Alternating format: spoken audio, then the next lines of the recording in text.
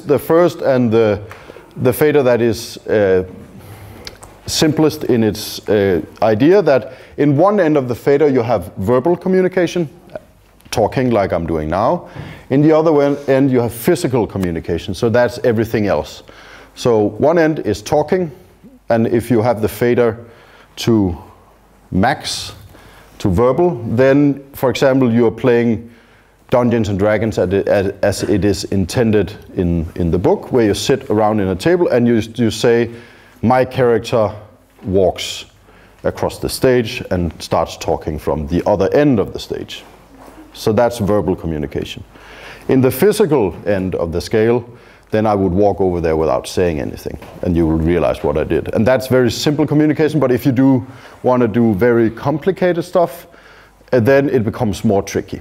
But if you focus on the verbal communication, you get very clear communication, because we are very good at talking and listening.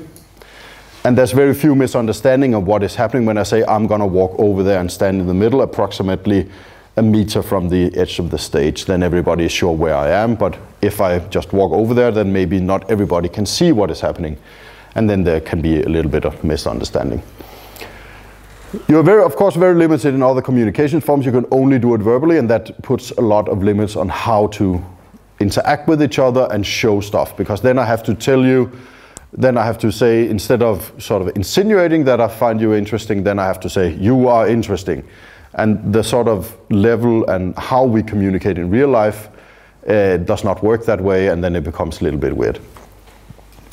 And it also limits emotional engagement, because we as people communicate a lot with which position our face are in, or our body language, and so on.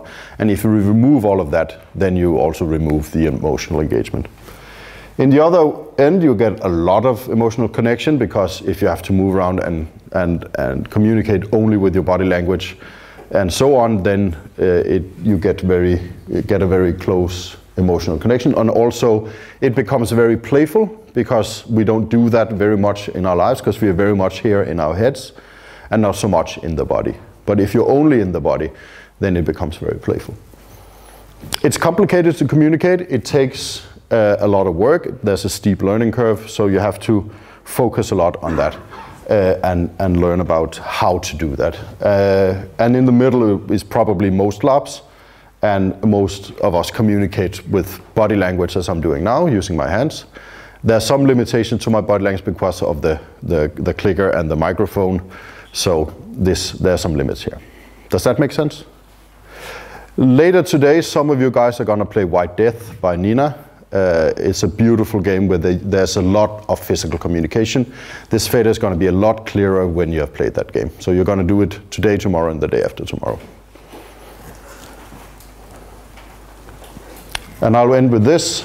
What do you want to achieve by focusing on physical or verbal communication in your LARP? That is the question that you need to ask. What's going to happen if you do one or the other? Thank you.